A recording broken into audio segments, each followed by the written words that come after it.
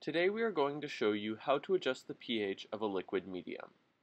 Here we have a growth medium we wish to use to grow cyanobacteria.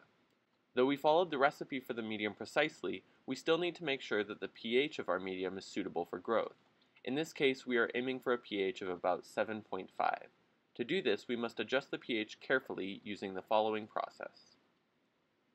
This process requires the use of your bottle of medium, a pH meter, a magnetic stirring stick and plate, about 0.1 molar hydrochloric acid and 0.1 molar sodium hydroxide, and 2 small plastic droppers. Before you begin, power on and calibrate your pH meter. Next, uncap your bottle and place it on the stirring plate. Carefully drop the magnetic stirring stick in the bottle. Then, slowly turn the knob on the plate to begin stirring the stick. Be careful so as not to make the stick move too quickly. Next, with the pH meter preferably hanging over the edge of a metal or wooden arm to keep it from falling in, lower the meter into your bottle of medium. At this point, press the read button on your pH meter to begin monitoring the pH of the liquid in real time.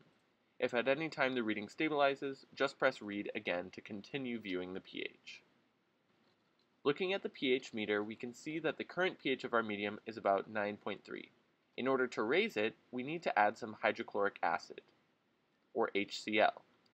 Drop by drop, add hydrochloric acid to your medium. Allow time between drops for the pH to stabilize as the acid is mixed throughout the liquid. At this point, we have lowered the pH of our medium to about 6.9. which is below our desired pH of 7.5. To raise the pH, we will slowly add sodium hydroxide, or NaOH, to the medium, following the same drop-by-drop procedure as before. Now we have successfully reached our desired pH of 7.5. At this point, we can remove the pH meter from the bottle and turn off the stirring plate. Don't forget to follow these steps the next time you need to change the pH of a liquid medium.